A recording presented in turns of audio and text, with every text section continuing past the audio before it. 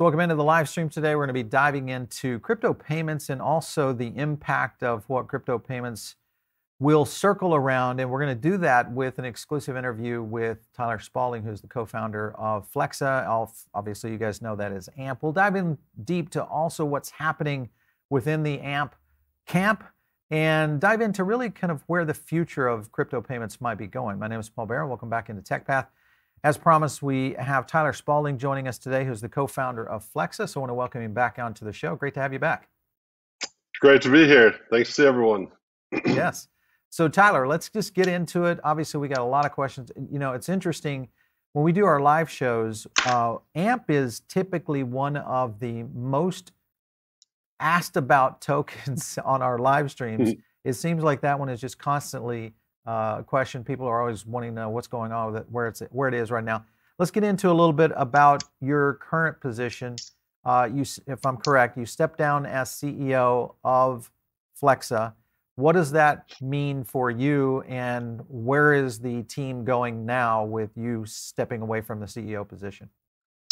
Sure. So you mentioned just now you're talking about the future of payments, the future of crypto payments. I fundamentally believe the future of crypto payments has never looked brighter, despite news or media to the contrary. So this industry, what this looks like, the outlook, people using this, the size of the market, and everything is only going to massively, massively increase. And so the thesis around all of that only looks brighter and brighter, especially when you look at it from a global scale. So what we've done now at Flexa, having such a great outlook of what we've been able to put together, the merchant network that we have, the PSPs that we put together, the network itself, and then now AMP being a major component of all of that, we ended up having two really major pieces of this business. And so even for me, previously as the CEO of Flexa, I'm having to really grow that network side. And then meanwhile, we're seeing now AMP itself and crypto itself. This is before DeFi summer and everything now around just the explosion of crypto in general. That's gotten literally 10 to 100 times order of magnitudes bigger than it was. So now we're sitting here, we have this massively growing network, and we also have the AMP project itself, which is also the opportunity around it is so incredibly massive. So we have this multi-trillion-dollar opportunity within payments and the network itself, and then now this this crypto project, which is also turning out to be something unbelievably massive, in the opportunity around it. So we really have been looking at it for about the past year and a half, almost 2 years, of how do we harness that, seeing this in the growth behind both of these pieces. And so we just thought it made sense to really set up the foundation. I think I might have even commented at it last we spoke. You did. I try not to say things until they're really done. So that's a reason for it. It's not trying to be secretive or not talk about it, but it's kind of just our style of what we like to do. And so anyway, in seeing all of that, we're at this crossroads of, personally, as much as I'm very, very passionate around payments and what that will solve, and I've loved what I've been able to contribute to the network. I've been in crypto for more than 11 years, and so bringing my knowledge and enthusiasm to that felt like a little bit more of a fit. And then also, Flexa has 3 other really great co-founders that have been there from the very beginning, and a really, really strong team. And so we looked at it and we said, well, we can't let these opportunities go to waste. They're so big. So if I step into the AMP Foundation, really start leading the initiatives around that, growing the technology, the platform way beyond just as a token, all of the ideas we've been building up from the community and contributors of how big that could be, well, I could do that with a few of the folks on the team and not having to wear both hats, which was just a little schizophrenic, to be honest, trying to how we've navigated some of this of, things are generally very mutually aligned, but at the same time, it's a very different strategic focus of how you grow one versus the other.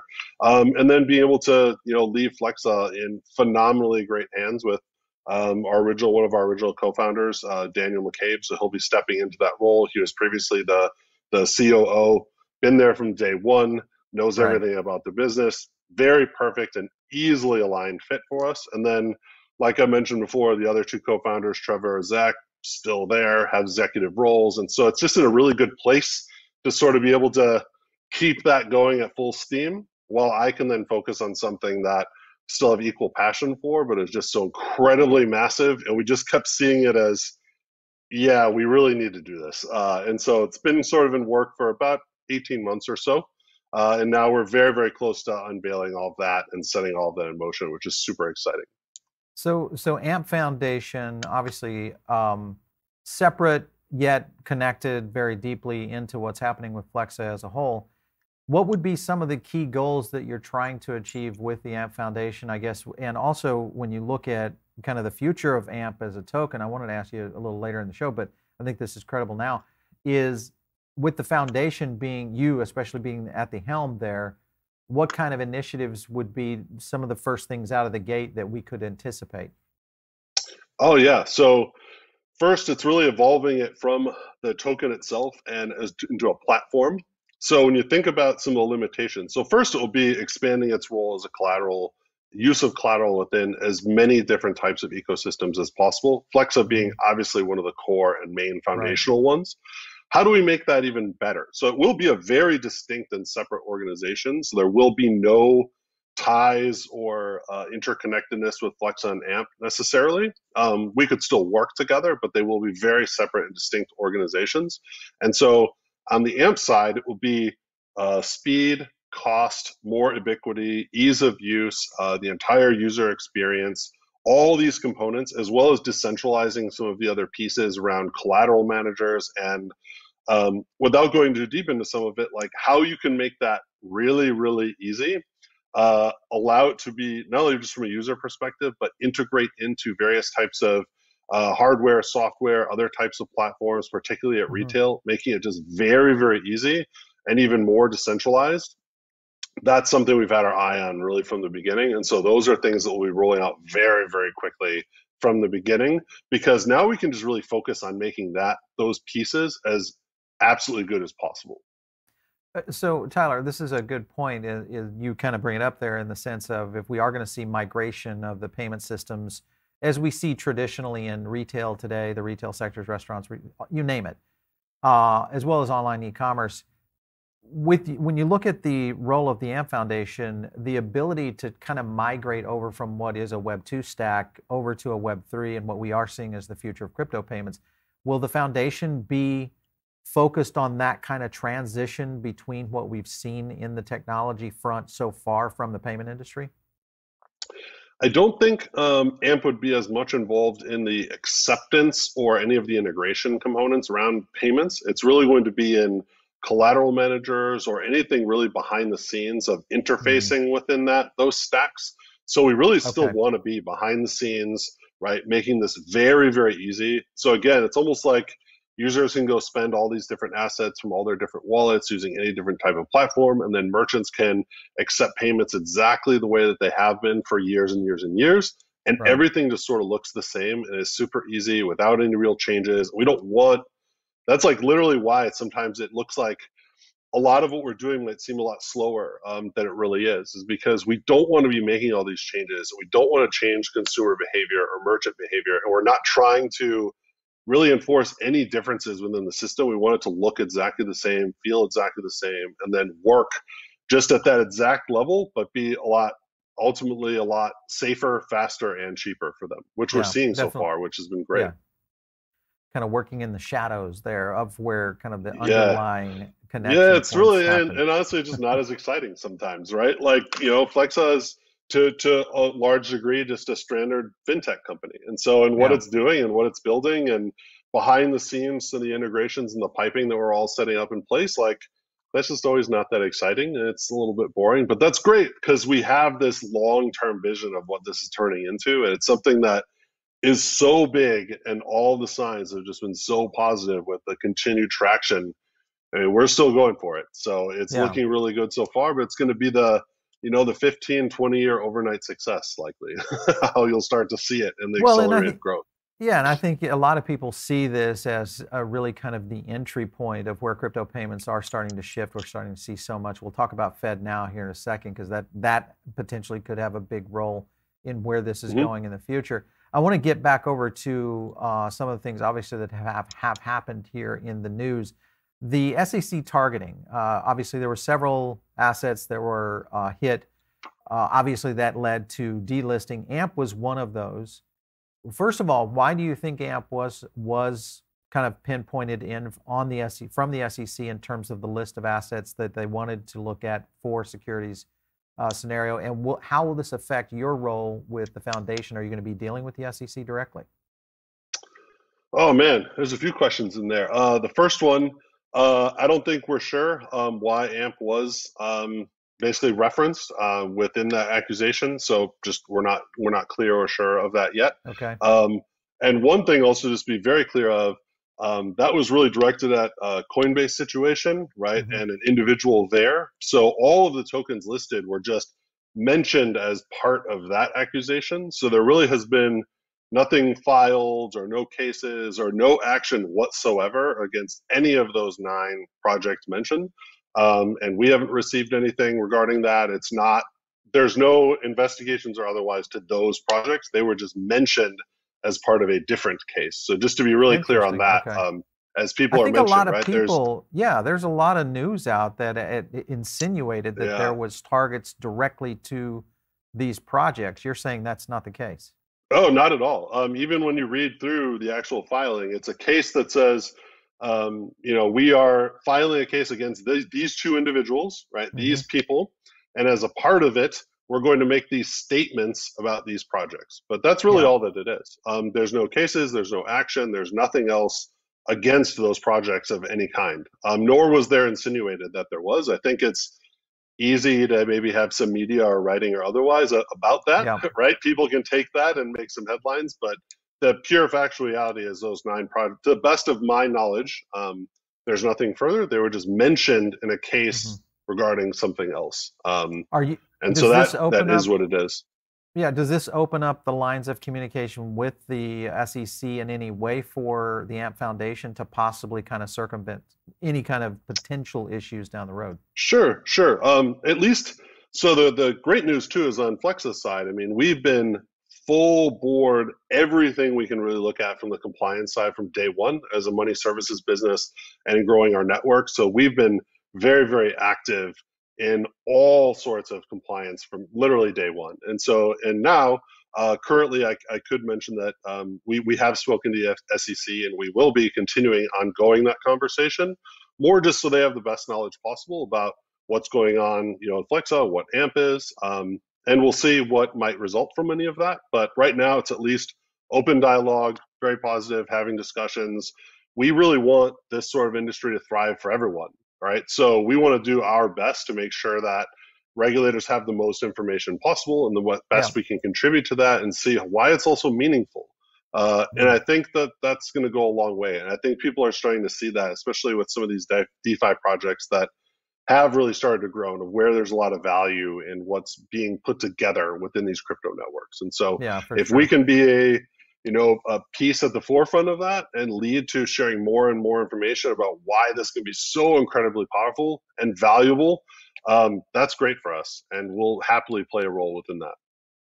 How do you see this affecting the delistings that we saw obviously there with Coinbase, but also relisting with AMP situation across many of the exchanges that are out there?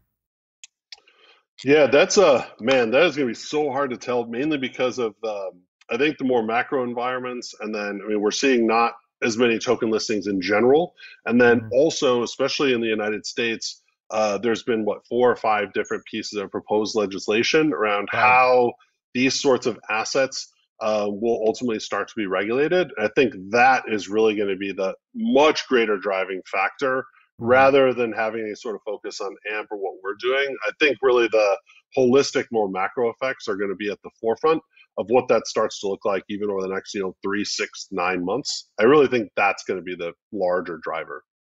So in terms of the implications of kind of a worst case scenario for AMP, you're saying the regulatory environment could be one of the big catalysts or potential pitfalls or challenges that you would have to face. Any other areas right now for AMP as far as being able to get back into the markets and into a general operating side? Yeah, so I would say that the larger sort of the entire ecosystem is really what to look at around just like listings and those sorts of things. So like as you Mm. mentioned, yes.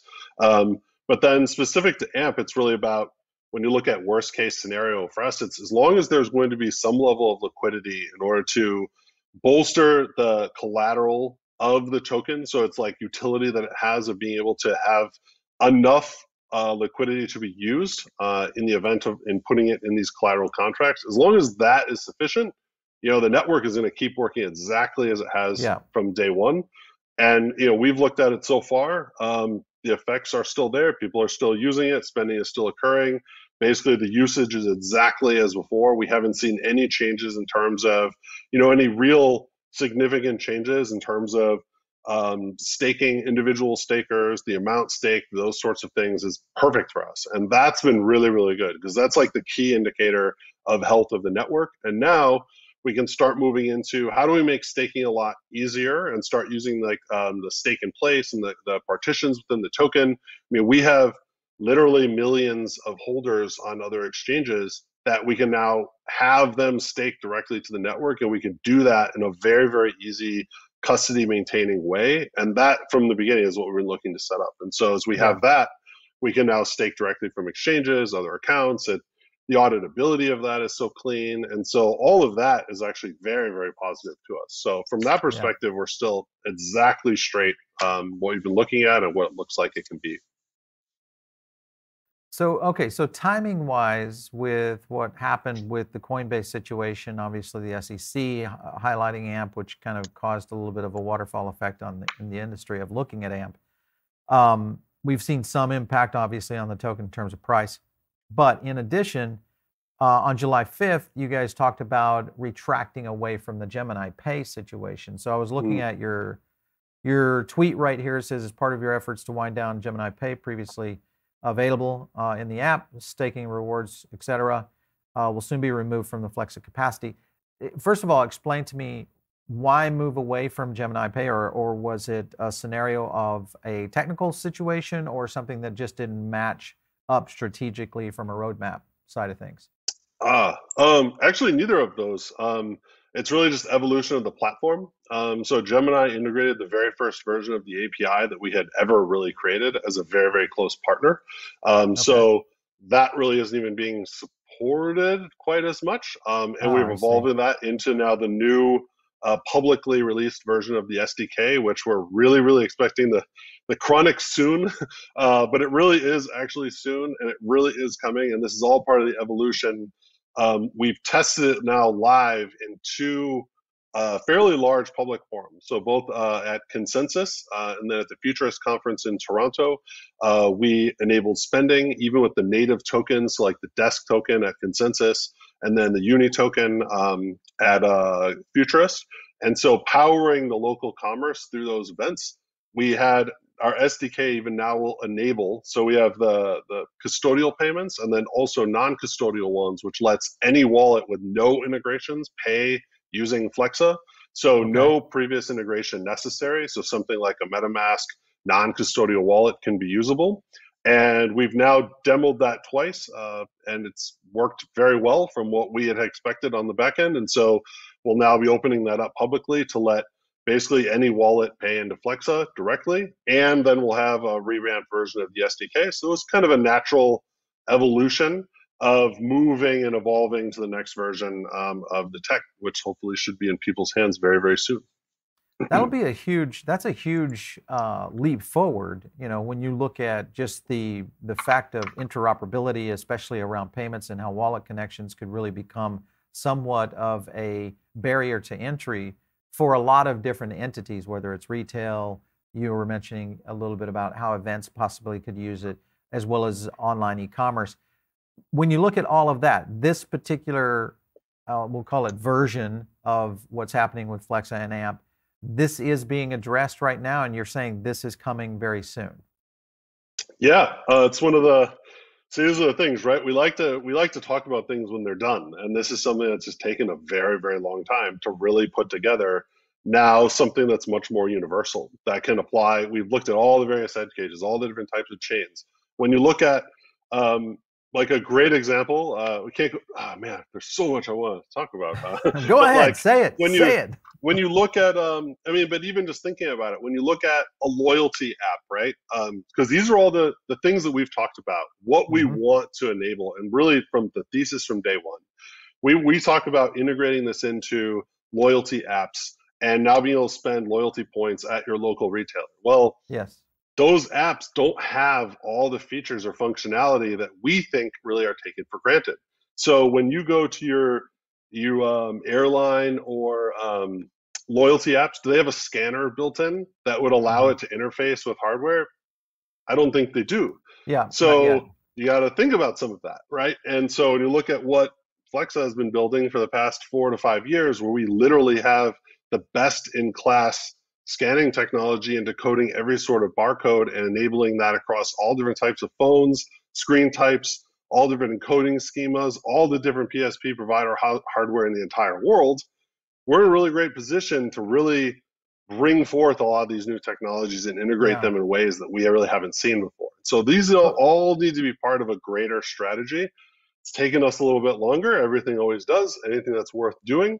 But so these are the things that we've really been thinking about because we know this industry very well. We know all the pieces. We're also working with these organizations from almost day one.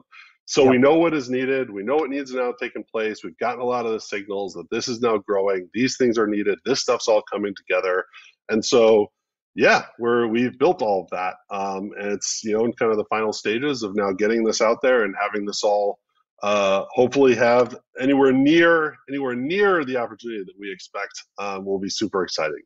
Yeah. Okay. So you just hit on something to me, and we've talked about it here on our show many times when we do, because we drill down into crypto payments a lot, and loyalty feature sets are one that I think are going to be one of the breakthroughs of how blockchain will be integrated into some sort of payment system that would really make it easier for other platforms that have been around and are connected to all of these retailers. I can think of a couple of companies, one here recently that went IPO is Olo, who is tied to mostly online ordering through mostly food services, but they're getting into retail aspects as well.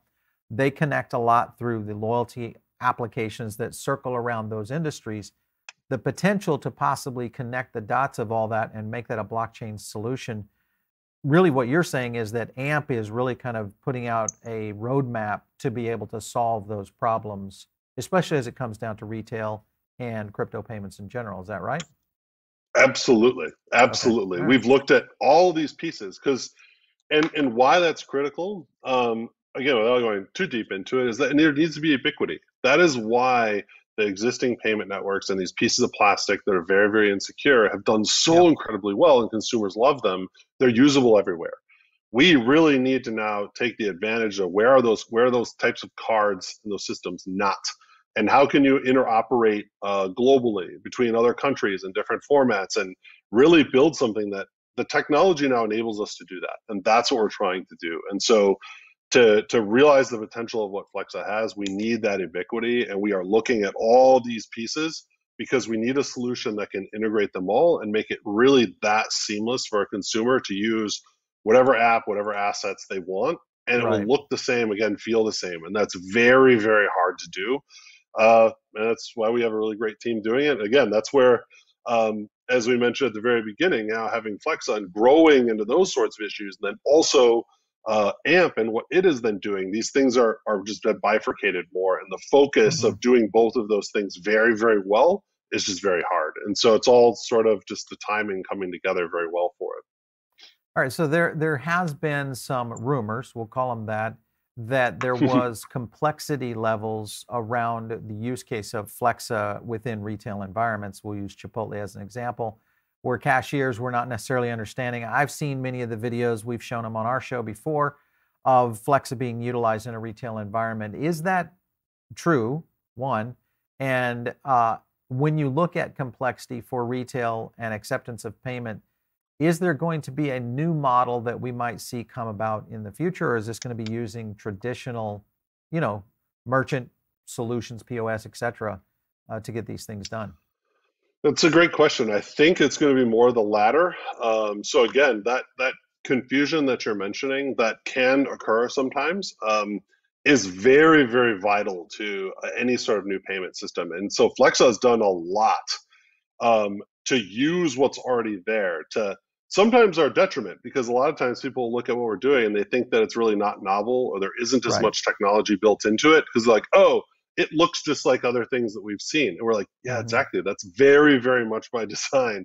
And we That's the actually design. spend more time doing it that way because when you look at someone like Chipotle and you say, all right, Chipotle, this is going to be great. What we're going to do is we're going to train all of your tens of thousands or hundreds of thousands of staff on how to interact with these systems differently. It's such a non-starter. It just will Yeah. never even come up in any sort of a conversation. No So way. what we've done is try to build, our solution, what looks very similar. So we can say, pay with your phone, pay with a gift card, pay with a code, pay with a coupon, pay with a loyalty card. All of those things generally are bucketed in a similar way with most PSP systems. And so that's kind of how we leverage it to make it look the same to them. And then I'd say 90% of the time or more, that goes very seamless. It then works. They understand that. And then every now and then, especially because we have very enthusiastic people using this product, they'll say, I want to pay with Bitcoin. And they're like, I don't Yeah. necessarily know, what that is, right? And then it gets into the question, and I think that's where some of the challenges are coming from. But Sure. I do think that can also start to evolve because I think, or we hope, as more people are spending these things, they're going to start to realize, oh, all these other assets can actually be used as part of Flexa. Yeah. And Yeah. as part of that, I mean, we're even, thinking about, I'll say just conceptually, we're even kind of thinking about where payments are getting made. When you look at something like Chipotle, like most of their payments are even through their app anyway. They're order ahead Hmm. orders. They're using Right. services like you mentioned earlier. So we even really want to be solving for that. The Yeah. real answer is how do you embed this into the apps that people are already using? So it's not so much about, I want to go into a restaurant and pay with Bitcoin. It's how do I just use Bitcoin in the app I'm already using and order ahead? And that's unlocking what this is going to look like. And so that's Yeah. what we've been focused on. So Yeah. it's all part of a real universal solution. But man, that is the sort of stuff that these other payment networks can't do. They don't do well. And this is also Well, where crypto exactly. and these other Yeah. assets, exactly. So that's, you got it, but you have to get the ubiquity is so critical. You have to really Yeah. get this out there, see people using it, learn from where some of that friction is, and then just keep charging hard, but really go for the big, big opportunities. And that's what we're doing. Yeah. So is Flexa still connected with Chipotle today? And if Absolutely. Yep. so, all right, so how has that been working? Has there been an uptake in terms of volume? Have you guys seen continued, really adoption from an aspect of retail user use to actual point of sale?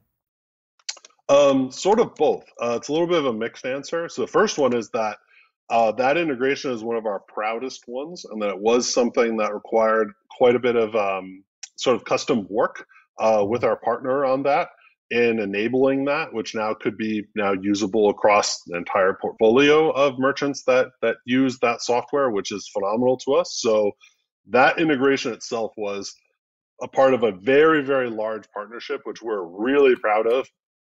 um, and so that part of all the technical work and what has gone on and working with Chipotle specifically is A plus. Couldn't be happier with the way that all of that has really evolved and what the future looks like and where we'll be integrating this further. So, and then that said, I'd say there's been moderate use because it's still been limited around the open access of not only our SDK, public access, and then any wallet. And those are the things why we're working so hard to get those out the door quicker, because I think the enthusiasm and just the awareness around this happened a lot more quickly than we expected. Yeah. So we're a little playing catch up and getting that ready, and that's where I keep mentioning it earlier. It's coming soon. It really is. There's just a lot to do it right. Where a lot of companies will take the approach of we're gonna go fast and break things, which is a great startup mantra, but we're a money services business, licensed to do business. This is people's money. And we've never taken the stance of we're going to do things and ask for forgiveness later or not do things the right way. And then more importantly, to all of our users and our partners, To date, we have not lost $1 anywhere within our system due to fraud, vulnerability, hacking, theft, or otherwise, and we want to keep it that way. And that is really That in something. itself will be Yeah, huge. That yeah, we don't that get credit statement for right there, that, right? unbelievable, Like because you know, the yeah, amount of impact we see in the merchant services side in terms of just fraud and that, if we circumvent that, the cost to retail services is gonna absolutely bottom out, which I think will be one of the key features of how the future of crypto payments are going to be really executed. Tyler, so I want to get into FedNow because I feel like this has a lot to do with where and what the mission of AMP, especially the foundation, but also Flexa as a tool, are going to be integrated. Just on this news, Fed expects to launch the long-awaited faster payment system. This is happening by 2023, which I was kind of surprised that 2023 would be a date for this. What are your thoughts on FedNow, and how will this essentially affect the future of crypto payments as we see them today? yeah, I mean, it was exciting. So it'll probably be, I don't know, mid 2024, 2025 by the time it launches now, given the 2023 date. Yeah, But we're actually really excited about it, and me personally, because it's going to augment what Flexa is doing in a very, very profound way. Because right now, any sort of digital payment system, anything that uses sending asset, like that's all great to what Flexa is. That's literally the reason that Flexa exists. What Flexa is bringing to the market, we need other types of settlement tools. So even right now, the great analogy would be you have ACH payments in the United right. States. So we already have slow bank payments in the United Hmm. States, but we cannot use them at retail for a lot of different reasons. So even though we have this tool, their acceptance, like the acceptance piece of being able to use them at hardware or online or otherwise, that's really where the vulnerability is of how do you take these assets, these tools or the settlement platforms and use them practically. So that's what Flexa does. Flexa is the how do we enable these things to be usable practically. And so having something like FedNow would just be another component of the network. Now, we would then say, if this system works very well, we could say, look, you can now use this as a merchant, user, or otherwise, and now we'll integrate it into retail, make it very easy. So a merchant doesn't need to know how to interact with all these other systems. And then more importantly, when you use Flexa, one of the big values is you get everything else too. So it's not that, oh, I have to now make some separate integration for FedNow or something else. And then I have this other integration. Then I have the Bitcoin integration, or I have a Lightning integration. And then I have all these credit card integration.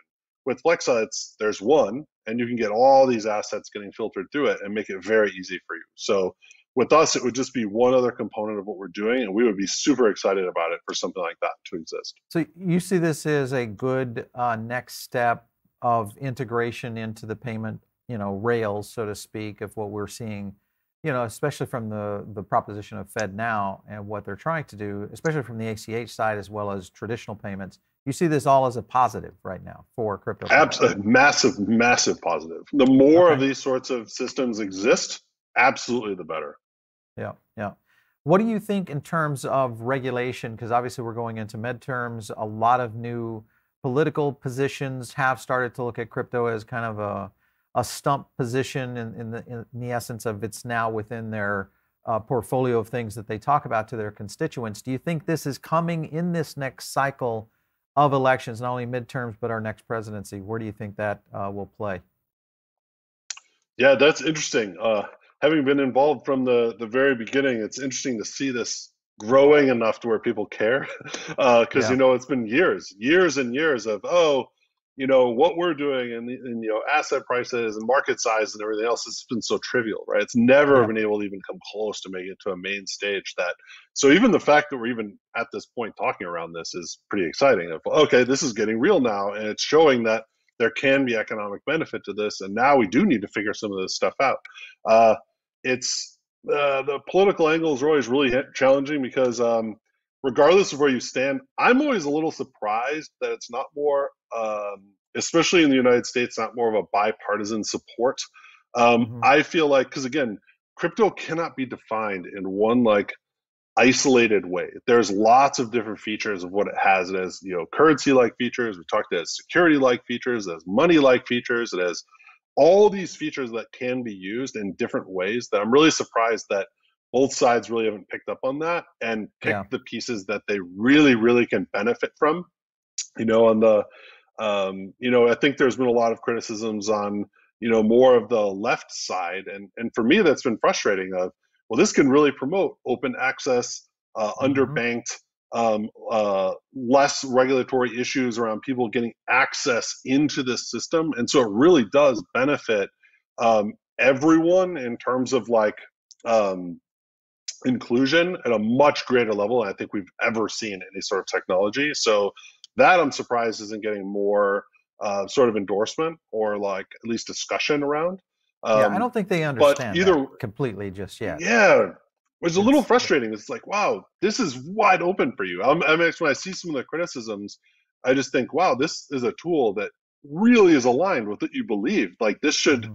So I guess all of that said, uh, either way, it's now gotten to a point where our industry and what we're doing in digital assets and these technologies is getting so big that regardless of who ultimately wins or has control or otherwise, it'll be something that hopefully can get dealt with positively, and there'll be very positive regulation. I think people are recognizing that keeping the technology, the growth, the ecosystem growth is valuable. It's not something that you want to shut out.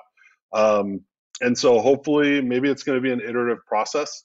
But again, the more companies like Flexa that are showing why this can be very meaningful in a multi-billion or trillion-dollar industry and how this will really start Yeah. to change things to make this more equitable for everyone, I think that's a pretty universal point. And I think we're seeing support on both sides, and who we've talked to so far of understanding what Flexa can do in addition to other companies using this technology. I think that's pretty universal. Yeah. So we'll see where we end up in a few more months from now and what it literally looks like. But my optimism is that it's big enough now that people are starting to realize enough of the pieces that will hopefully, Yeah.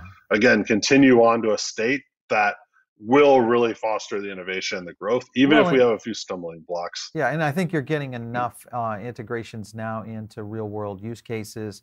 When you look at just the initiative Fed Now, among many others across, including the EU, you look at what's happening in Asia, there are many different systems that are really starting to integrate more and more digital payment systems, which obviously will have seepage effect into a lot of the crypto community as a whole. I want to hit you on the last question here on a couple of things in terms of the titans of the payment systems out there. You look at XRP, obviously more of a global payment messaging system, kind of really designed to replace SWIFT. And then you look at the Lightning Network, which really rides for Bitcoin and the potential of executing on payments for the use case of Bitcoin. Those two platforms, how do those align up with what AMP and Flexa is doing? Do you see this as kind of a crossover, something that's competitive? Where do you see the landscape? Because to me, those are very interesting payment landscape elements, and obviously Flex and AMP fall right in the middle of those. Yeah, I think at a high level, both. So Lightning Network, much more so, is something that, so not only have we already integrated that into Flexa, right? So as part of our Mhm. El Salvador initiative, working with the Yeah. largest banks there, enabling Lightning payments. And so I believe that things, scaling solutions or other projects like Lightning will be very valuable to Flexa, and we will continue working with them as being a vital piece of our overall infrastructure. So I think that absolutely makes sense. Um, Something like what Ripple offers, of what I'm familiar with, isn't really as connected to Flexa, although a little bit more of like on the Fed Now example, to where it could Right. be valuable to certain merchants or banking partners. So a little bit less so. Ripple's product just doesn't overlap quite as much as us, being very, very focused on retail payments.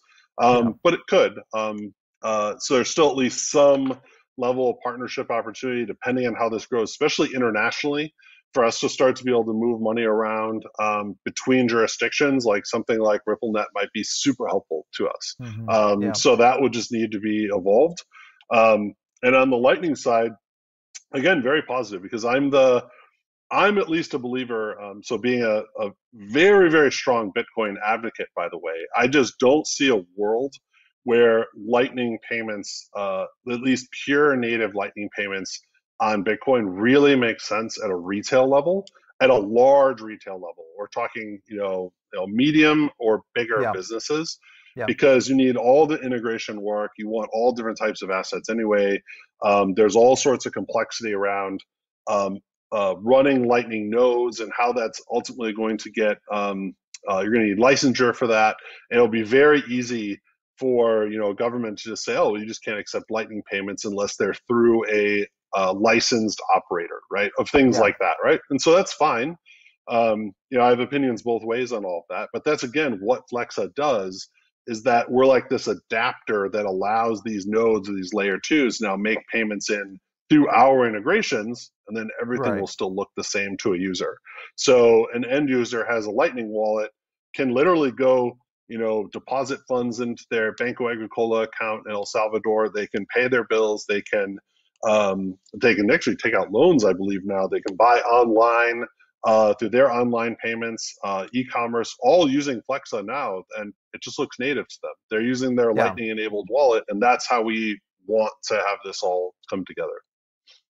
Well, I mean, obviously, the other aspect to that is the MSB, obviously, with money services business licenses around the use case of many of these platforms. We'll probably see more and more of that really kind of play into the landscape as a whole, too, which we'll get back to the point of maybe other payment systems. It'll be interesting. Could Flexa be maybe the leader here? At least right now, the research that I've done, Flexa seems to be one of the key leaders around this shift toward moving to more retail payments on this system. So interesting stuff for sure.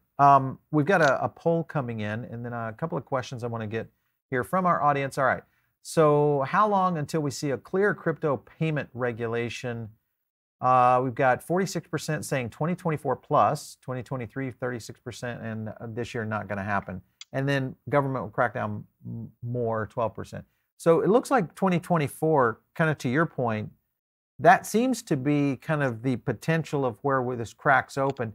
Do you think that with what our audience is kind of leaning into and what you've said today, you think it's more from a regulatory standpoint or more of an adoption standpoint from both retail and the merchants themselves? I think a lot of it goes hand in hand. Like you talk about a lot of institutions or big banks, right, not being involved in this stuff because there isn't a Right. clear regulatory approach, right? Like it's the perfect example around like cannabis use in the United States, and that you have it legal in certain states, but it's not federally legal. So a lot Yeah. of the largest banks won't bank cannabis companies, even though they're legal in certain jurisdictions, because they have licenses across the entire United States. They can't jeopardize losing all of their licenses by banking a Mm-hmm. company out in Colorado, which is why you only get regional or intrastate banks that are banking cannabis companies, because they don't have the Yeah. liabilities, or their exposure isn't quite as large. I see that exactly with crypto. So I think that it's a little bit of both sides of the more and more adoption sort of as we're seeing now, encourages the Interesting. legislation, because now they realize this is big enough and this means something, and wow, this isn't going to go away.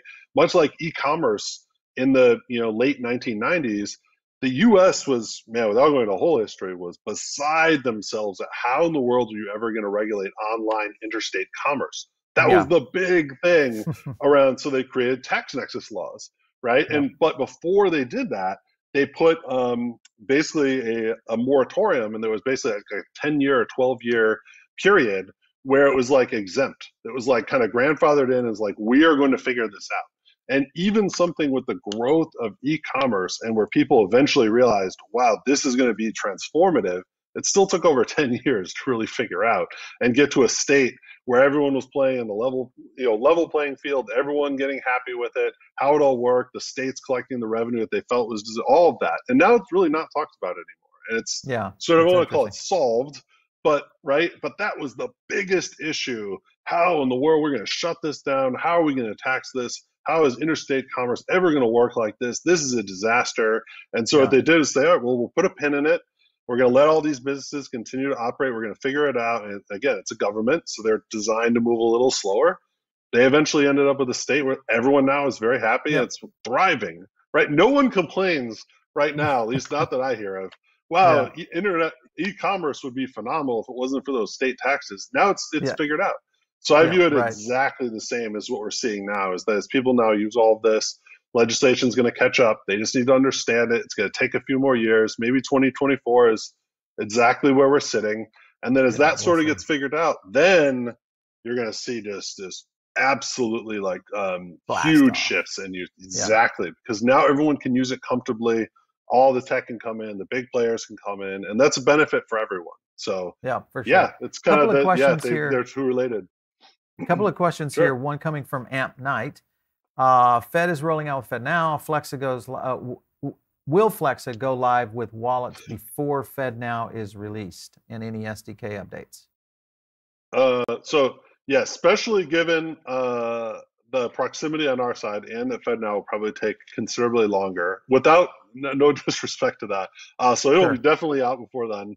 And yeah, the SDK update, we will be publishing all of the information around that very soon. Full details, all the documents, what all this looks like. When it is ready, we will absolutely put it all out there, but it is nearing completion. Yeah. And then another question here. Do you have any association, or have you talked with the FedNow team? Not that I'm aware of yet, although some of the people involved, there's a lot of pollination. So I'd have to look strictly up of and where the overlap is. So potentially we have spoken to some of the people involved, but not officially yet. Yeah, interesting stuff.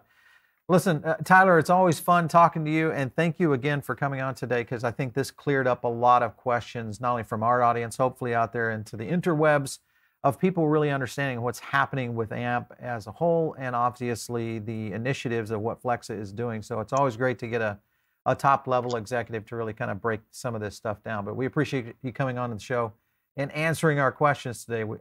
And thanks a lot. We'll catch you next time for sure. Of course. Yeah, love to do it. Thank you. You bet.